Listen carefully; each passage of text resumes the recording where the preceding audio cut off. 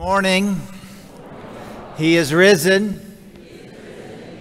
All right, so Jesus Christ's death is both the paschal sacrifice. What does that mean? The paschal sacrifice. The paschal is the lamb that was sacrificed at Passover. It was called the paschal lamb. So Jesus Christ's death is the paschal sacrifice, the lamb that takes away the sins of the world, and it is the sacrifice of the new covenant. What is a covenant? A covenant is a special kind of agreement that makes a new family. We think about covenant, we think about adoption, and we think about marriage, and we think about our faith. Think about baptism. We are brought into the family of God through the new covenant. We're made members of the body of Christ. It restores us to communion with God. The church's teaching on the atonement is consistent with the words of Jesus, who said, "The Son of Man came to give his life as a ransom for many." And so today we remember that Jesus gave his life for us. That Jesus died for our sins. We remember this, but that's only half the story. What's the other half of the story? He rose from the dead. He rose from the dead. The tomb is empty. After the 8 o'clock Mass, a number of people came up to me and said, "Oh, Father James's homily was so good. It was so good." I said, "Father James, what did you talk about, you know?" He said, "I just told him the tomb is empty. And if the tomb isn't empty, then our faith fades away to nothingness." And we must believe that the tomb is empty, that Christ rose from the dead. For us men and for our salvation, he came down from heaven by the Holy Spirit. He was incarnate of the Virgin Mary and became man. For our sake, he was crucified under Pontius Pilate. He suffered death and was buried and rose again on the third day in accordance with the Scriptures. He rose from the dead. So today we celebrate that great event, our Lord Jesus rising from the dead. And why was he put to death in the first place? It's another thing we have to kind of step back and ask. Sin has consequences. As surely as 2 + 2 = 4, so sin has consequences. And the wages of sin is death. And our Lord Jesus took upon himself the death of the world. Sin has the consequences of disease and divorce and division and deceit and death. This power that seeks to oppress and kill.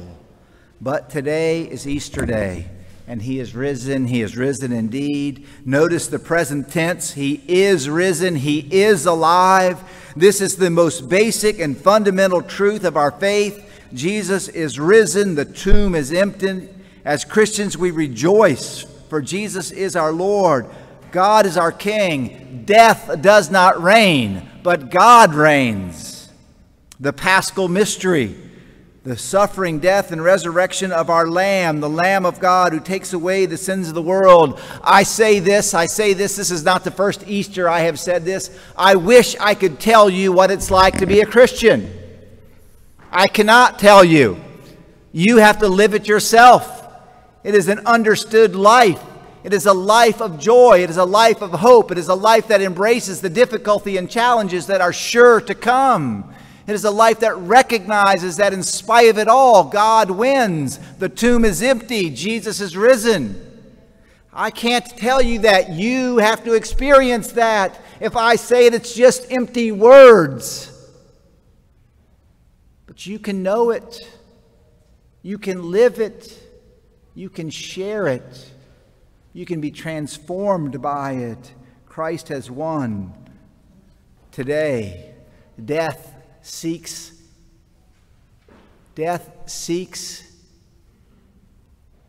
Jesus wins. But while Jesus won, we cannot succumb to a theology of what we call, or sometimes is called in the modern world, cheap grace. Grace was not cheap. It was bought for a price, and the price was the precious blood of the Lamb. Grace is not cheap.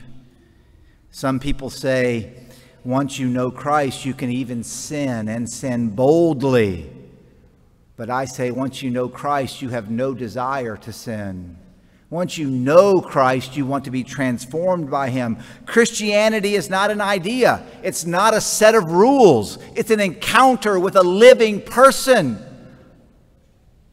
It's an encounter with the risen Christ who is alive. Lent, the season of Lent we just finished, tells us about trials. It tells us about fasting. It tells us about the cross. It tells us about scourging and spitting and slapping and persecution and crucifixion. Lent tells us all of those things, and they are still part of this life. We cannot pretend they're not. We know they are. We live it. We experience it. We suffer from it. But He is risen, right? Say, He is risen indeed. He is risen indeed. That's right. There is this song by Horatio Spafford, and I'm just going to read a little tiny bit of it. It is well with my soul. It is well. It is well with my soul. Though Satan should buffet and trials should come, let the blessed assurance control that Christ has regarded my helpless state and shed His own blood for my soul. All is well. It is well with my soul. It is well with my soul. But we know, my brothers and sisters, as Julian of Norwich lived in the 14th century, reflecting on her life and the difficulties and challenges and the rebellion taking place in her country and the breakdown of society and the Black Death reigning. And she said, it will be well with my soul as I struggle through these days. So we know at the same time, right? It is well with my soul, and we know it will be well with my soul. We look forward to the day that it is well with my soul. We look forward to the day that we live the empty tomb, that is our tomb that is empty, that we have been raised from the dead. St. Paul knew it. He knew the war rages, but it has been won. We must know the war has been won. The war has been won. When St. Paul went around proclaiming the message that the tomb is empty, that Christ is risen, there was those that accepted the message and those that rejected it. Why? Because you had the pagan temples, you had the pagan festivals, you had the pride that raises its ugly head, you had the call for simple honesty and absolute forgiveness, and these things are difficult. And so those are reject Christ. And then we see around us, don't we? I'm not ignorant. You're not ignorant. I will say to you, the tomb is empty. Christ has won. Death has been defeated. But I know that often I go to the cemetery. I know disease is real, and hunger and thirst and bankruptcy and addiction and abortion and worry and spiritual disease and mental disease and heart disease and mistakes and regret and abandonment and denial and spitting and slapping and crowning with thorns and placing a cross on the shoulder. I know it's all real. And I have to say, all will be well as I struggle now. But I know also He is risen, and all is well. All is well with my soul. All is well as I live the new life in Christ. All is well. Why do some people respond to God's grace and some people do not? And some people pretend to.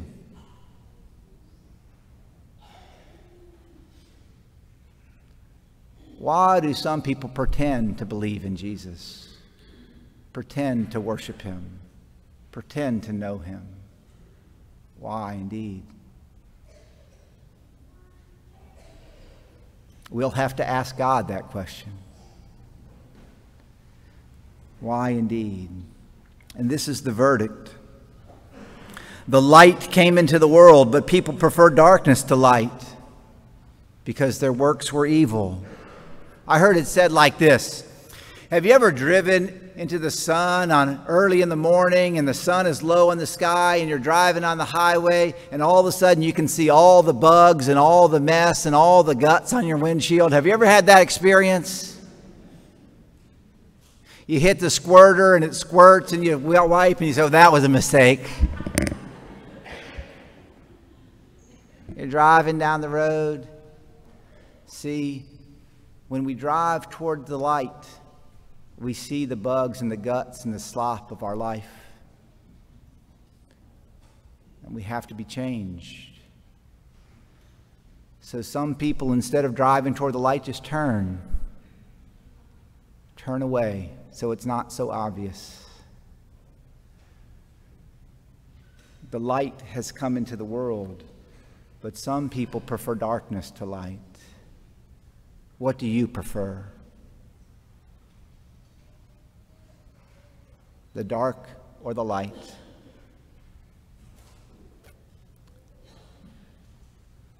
The light has come into the world. My brothers and sisters, do not turn away from the light. The light will call you to change. It will call you to be transformed. It will call you to spend your money differently, to spend your time differently, to spend your Sundays differently. The light has come into the darkness. You know, one of the things that I do as a priest, I have and it's not, people will sometimes, they'll say to me, I'll say, I have a funeral today. They'll say, oh, I'm so sorry. I mean, it's really not a big deal. I have there all the time, It's all the time.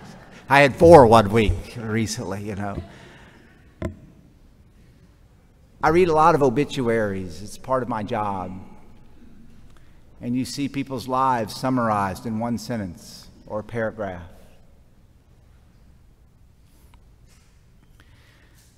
I'm reading a profound novel right now. And as the novel introduces new characters, the characters are dragged onto the stage of the novel, and their lives are the author's introducing us to this character. And it's usually a really short summary of who they are. And I was thinking about it as I was reading character after character being introduced. I started asking, how would I be introduced? How would you summarize my life? How would you introduce me to the world or to eternity in one honest, short paragraph? And I started thinking about that. And I'm going to give you one example of a character. Theodore was of noble birth, but in a poor and dependent position. Through an unexpected marriage, he came into a small fortune, but he was a petty knave, a toady buffoon, of fairly good, though undeveloped intelligence.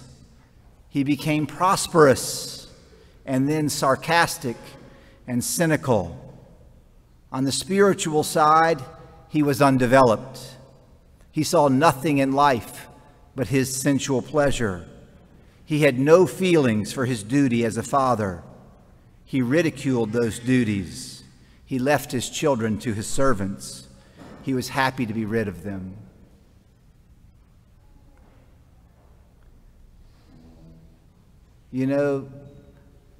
That's a tough paragraph to be described as, isn't it? How would your paragraph look? An honest paragraph. And you know what's difficult about me asking you that question? I studied psychology and theology and spirituality long enough to know that the blinders of denial are so powerful.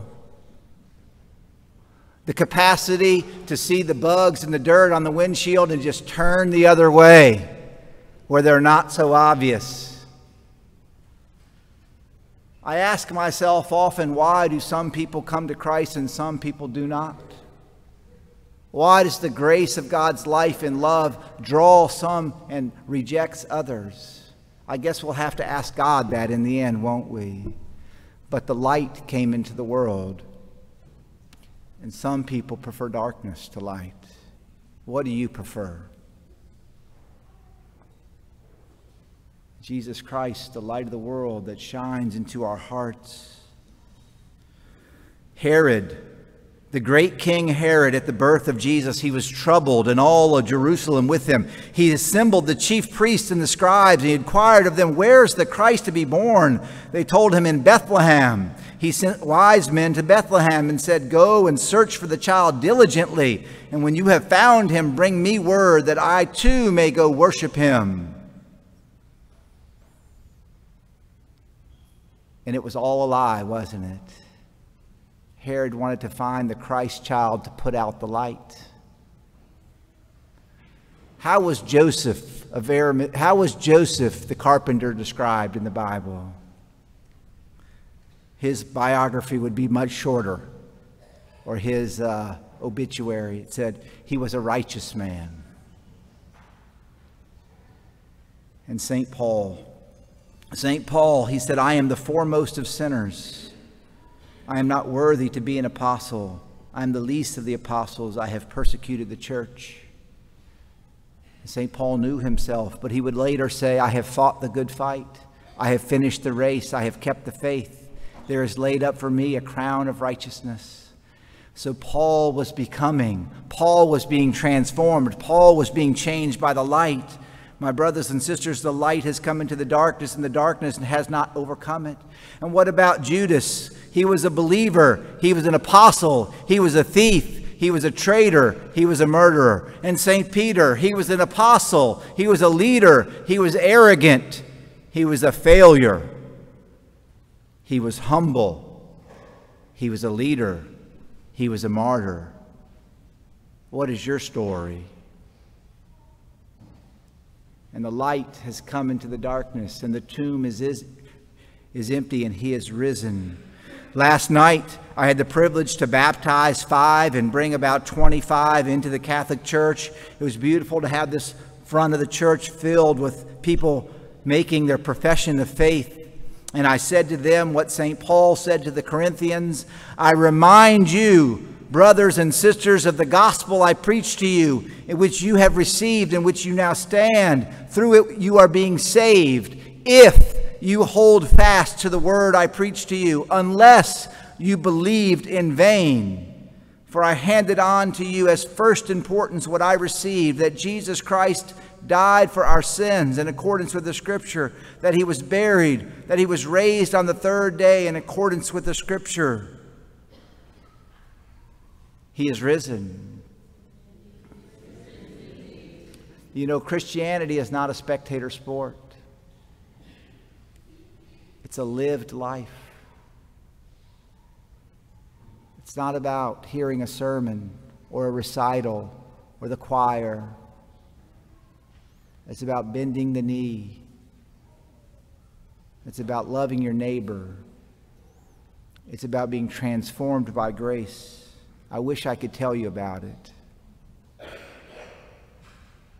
I wish I could. I know to you skeptics out there, there is disease and hunger and thirst and addiction and worry and disease and mental illness and heart disease. I know there's spitting and slapping and crowning with thorns. I know there's falling under the weight of the cross, but I know he's alive. He is risen. He is risen indeed. All is well. All is well with my soul. All will be well. I'm reminding you of the gospel that has been preached. Why do some believe and some do not and some pretend? I don't know. We'll have to ask God that question, right? But today, ask for the grace of faith. Ask that you may believe. It's the greatest gift anyone can ever give themselves or another. Jesus Christ, the light has come into the darkness, and the darkness has not overcome it.